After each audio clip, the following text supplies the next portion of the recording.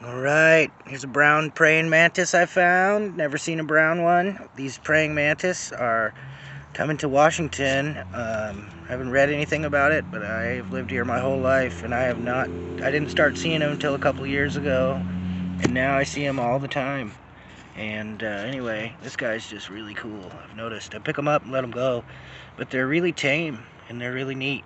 So, if you guys find them, do me a favor and make sure you don't hurt him. Let him go. I'm going to let this guy go in this tree I transplanted the other day.